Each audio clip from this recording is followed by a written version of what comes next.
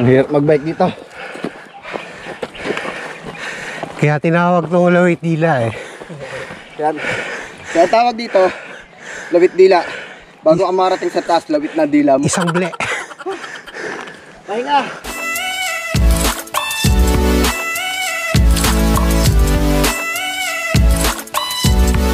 What's up YouTube? It's me Ding at hindi ko to channel. YouTube takeover muna tayo, no? Sa episode na to ako ang gagawa ng video, ako rin mag-e-edit. Pero sa channel ni Dan ko i-upload. Kahapon, nagkakausap kami ng dalawa kong tito at nagkausap-usap kami na pumunta kami ng dingin ng nakabike. So, nag-decide kami na magbisikleta kaninang umaga. Marami nang nakakaalam na nilalagyan na ng daan yung papunta doon sa dingin or papunta doon sa Taal Lake. Pero marami rin hindi nakakakita kung ano bang itsura na nun. Kaya ngayon, isasama namin kayo para makita nyo kung ano na nga bang pinagbago. Kaya tara, tignan natin kung ano na nga bang bago sa Lawit Dila Beach na Alitagtag.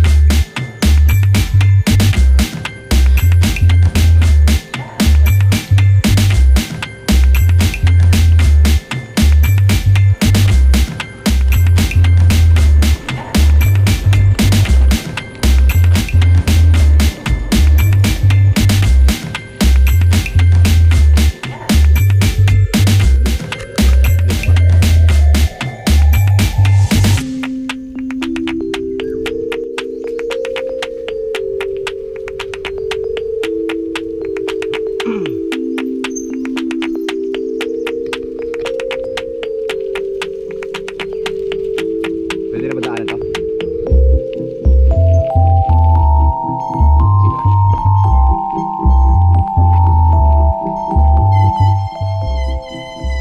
Magandang umaga ho, Mr. Kuya. Ding dong ho. Alay ko siya.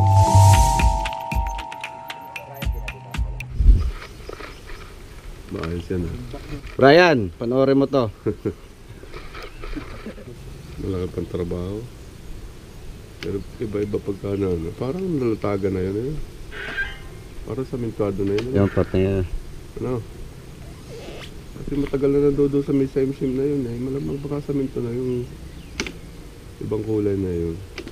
Malakas yun na sa likod.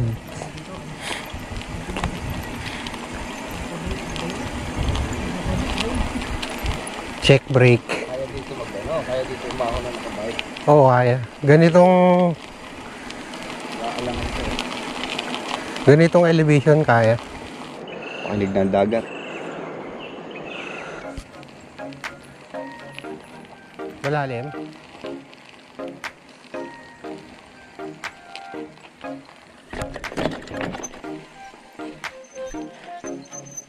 Para makita ng mga tao mga itsura na ng digging resort.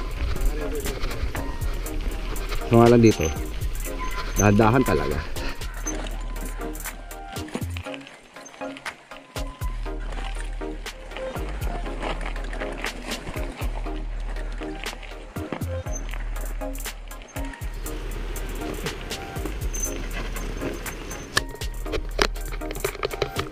Lalim.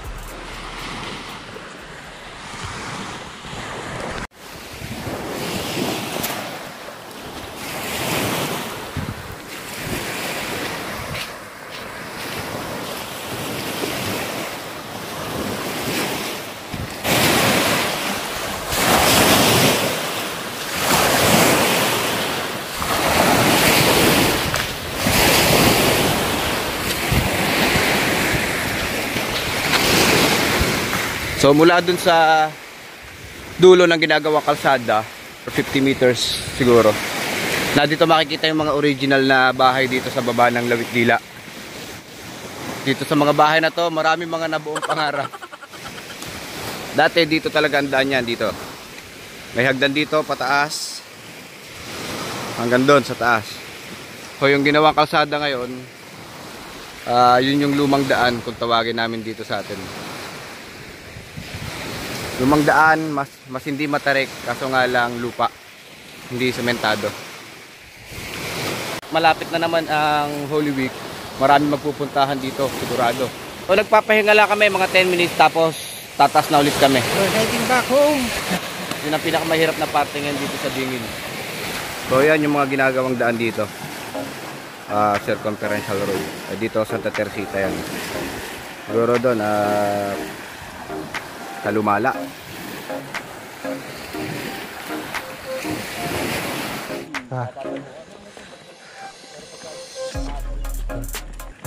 Ito mga akay boys. Kuya, pag pinapanood mo to, ito si Ariel, nag-aahon. Naaahon ko yung bike mo.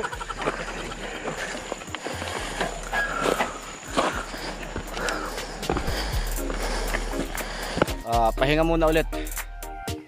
Hingal na. Ito ang mga professional bikers. Kala to makikita mo sa tubigan. O yan o. Gatorade ang dala. Tingnan mo naman sa akin. Bote ng elementary. O ito, tingnan natin kung gaano katarik talaga to. Ito, tansya lang naman. Sinusukat namin kung gaano katarik. Aganan. Ha? Yan, aganan siguro. Bagong engineer. Sinusukat. Pero itong kalsada na to, halos siguro ganan 18 degrees. Pagdating dito, Hanggang na siya katarik. pagdating doon buha. O siguro mas matarik pa kasi na dito pa lang ako sa Bukana. So yun, galing na kami sa baba, pero hindi pa pwedeng daanan ng bisikleta. Kaya yung ginawa namin, buhat tsaka akay yung bisikleta. Pero pagdating dito, kung makikita mo, meron na ditong semento. Pwede na siguro dyan ang bisikleta hanggang doon sa labas. O yan, mga akay boys. Ito yung ginagawa kalsada. May mga ilan na nagre-reklamo na kasi delikado daw to. Kasi yan, mataas to yan, siguro mga 2 kawayan, ganon, ang taas yan. Sabi nila posibleng gumuho lupa kapag umulan, magka-landslide.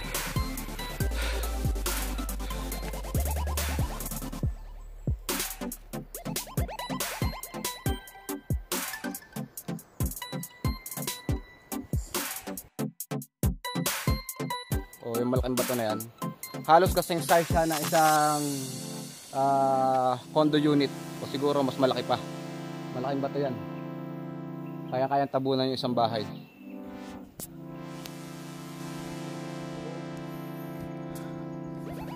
Hindi kami sigurado kung ito yung lamesang bato na tinatawag dito, pero sa mga nakakalam, mag-comment na lang kayo kung yan nga yung lamesang bato dito sa papuntang dingin sa Alitagtag. Actually, hindi bike. Pinunta niya namin dito. Mag-picture na. Magse-selfie lang kami.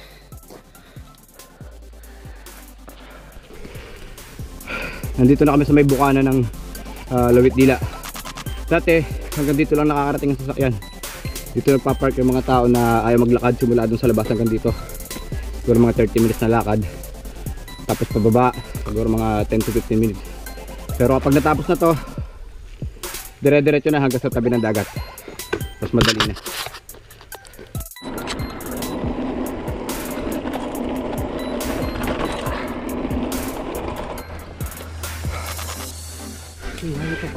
Dito na kayo makakakita sa Alitagtag ng napakahabang baka.